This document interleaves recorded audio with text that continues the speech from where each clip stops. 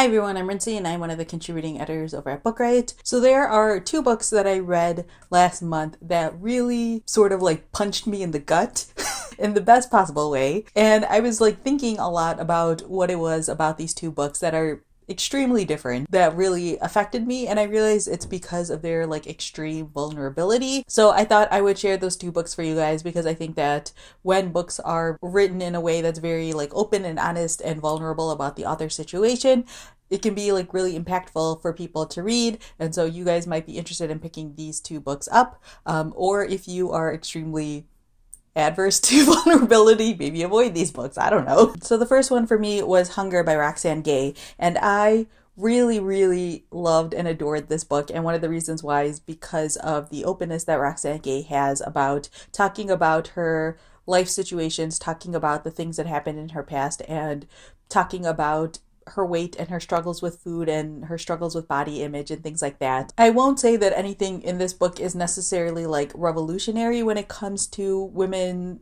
and body image and food issues and things like that, but I think that there is a level of honesty here that most people don't express openly and express publicly. I feel like there were a lot of passages in here where Roxane Gay openly expresses thoughts that many people, or at least I should say I have had like in my own head, but I've never said out loud or said to anyone else. So this book is a nonfiction book that's a collection of essays, and Roxane Gay talks a lot about her childhood and growing up. She talks about her sexual assaults, so trigger warning for that. And she talks about how that led to her looking at her body in a very specific way. It led to her overeating, so that way she wouldn't seem like attractive to other people. And she talks about how that impacted her throughout the rest of her life and how she has like difficulties figuring out how to treat her body well. She recognizes that she is fat and she is overweight and she does need to lose weight in order to be like a healthy person, but she also talks about how all of that is tied up with also like societal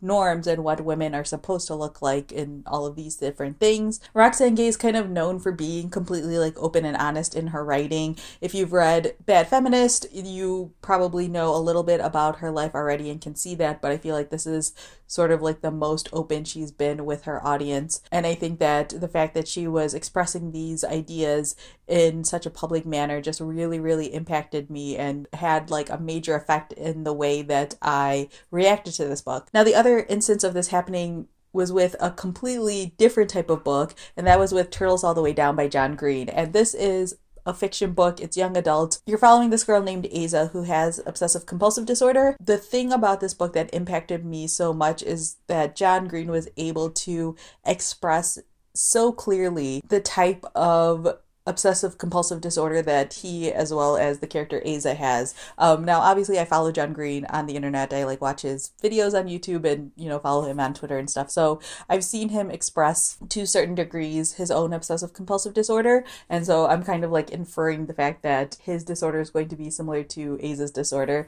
And I think that using a character like Aza to describe what it's like to be like stuck in your whole own head, to have these sort of spiraling thoughts that you can't get out of, was done just so well. I think that even some of the insecurities that Aza expresses and her own difficulties with her relationships with other people, it's all done in this way that's extremely vulnerable. And I just found Aza's honesty to be so like refreshing and also to be so just impactful, and just made me think a lot about my own thoughts and my own sort of relationships and things like that. Not that I have obsessive compulsive disorder or anything along those lines, but I think that all of us can struggle with negative thoughts and negative feelings, and those sort of spiraling out of control to a certain extent, and how that could potentially impact relationships in our lives and things like that. So there's something, I think, in Aza's honesty and tangentially in John Green's honesty with his disorder that felt so refreshing and freeing and, again, just impactful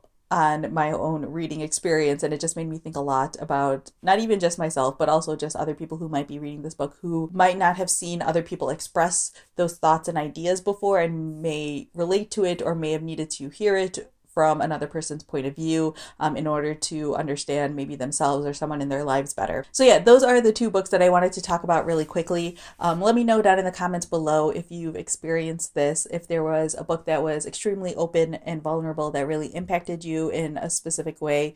I feel like it happens more often in memoirs than other places, but I think that it can obviously happen in fiction as well. So yeah, that's all I have for now. Thanks for watching.